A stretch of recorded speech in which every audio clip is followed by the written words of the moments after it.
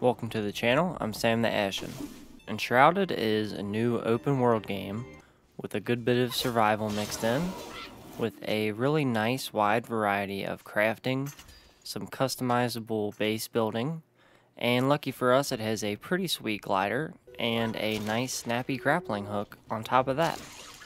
One key aspect that a game like this has to get right is exploration. Right off the bat, Enshrouded rewards you for exploring, which is crucial for keeping the player wanting to explore more. The environments are really good looking, and a lot of the time there is a sense of awe that makes the world seem massive while driving you to find out what's out there. You'll quickly be able to tell the areas feel dense and handcrafted, and the little details are all over if you keep an eye out for them. You might already be able to feel what's coming next. If you can't, I probably just suck at editing. Atmosphere. So many games would be on an entire other level of quality if they put more work and focus into building and fostering an atmosphere that the player can easily connect to. Enshrouded does an awesome job at this, and most people will be able to be immersed into the atmosphere within minutes of starting the game. There is another major factor that connects with the exploration and atmosphere, which is combat. Combat feels responsive, which is important because you don't want to feel like you're smacking a pillow or a brick wall, and there's a good middle ground on which Enshrouded stands on.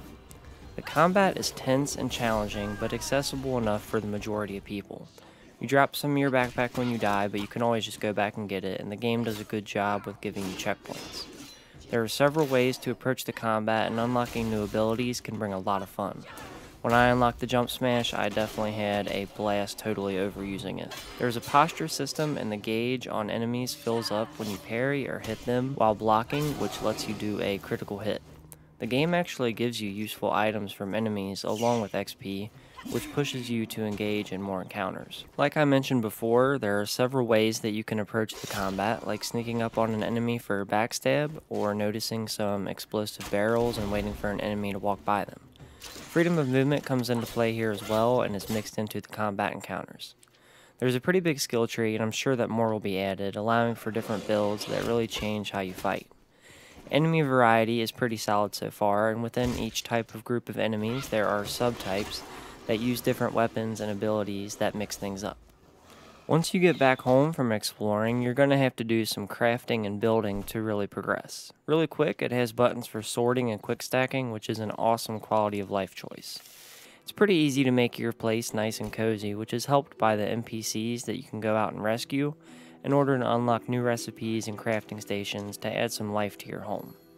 The crafting and building is pretty extensive. You can craft anything from dishes to a toilet to a throne, and with different styles for all of them, and you unlock more as you go.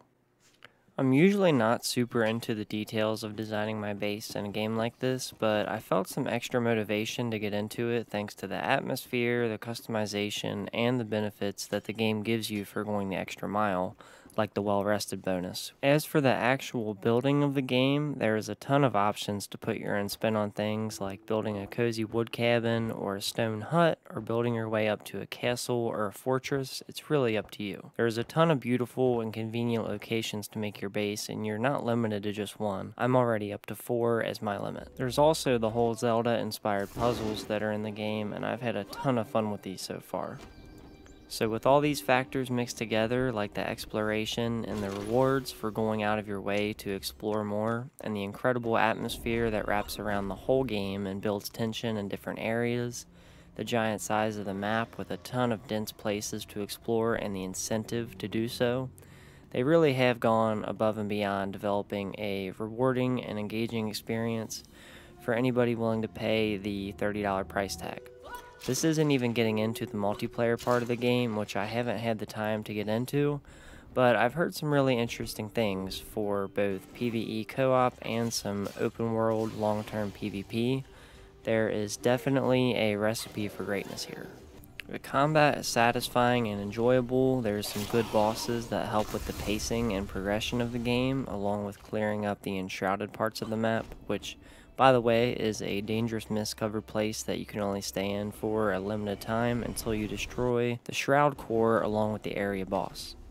So what we have here is a deep and cozy open world survival game with an amazing atmosphere, some NPCs to help you along, some Zelda-esque dungeons and puzzles to unlock special gear, a giant map just begging to be explored, and much, much more. I appreciate you watching the video. If you want to see more from me, you could always subscribe. I post once a week on Sunday, so I will never clog up your feed. Leaving a like or a comment truly does help me out a lot. Every person matters.